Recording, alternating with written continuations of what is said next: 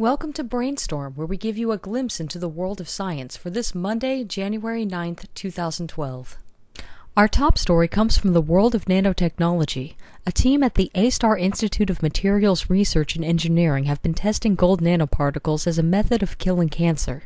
You see, most metallic nanostructures have a frequency of light that excites their surface electrons, and this resonance generates heat. For this application, the nanoparticles needed to be excitable from any angle and have a resonance with certain infrared wavelengths. So they made gold nanocrosses by adding some copper ions to a solution that normally produces nanorods. Then they bound these nanocrosses to the surface of human lung cancer cells to test this photothermal treatment. After these initial experiments, they hope to move to animal testing soon.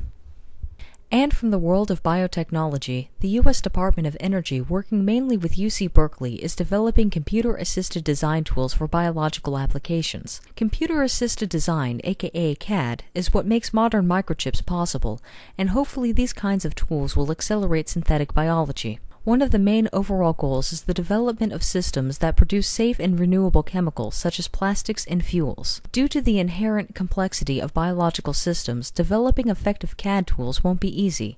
However, these first steps are extremely promising. They were able to design simulations that could help create functional complex RNA structures. 28 of the devices designed using CAD were made for E. coli and tested, showing an incredible 94% correlation between predicted and actual functionality. Scientists working with the Department of Energy have already used these tools to improve biofuel production and will eventually improve and expand their efforts.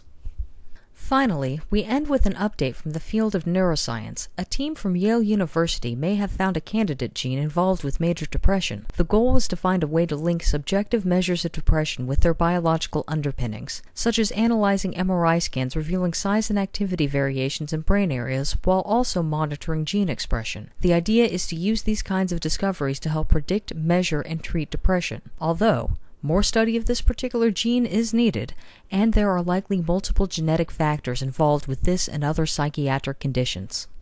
Well, hope you enjoyed this episode. If you did, please consider subscribing and be sure to check the links in the video description.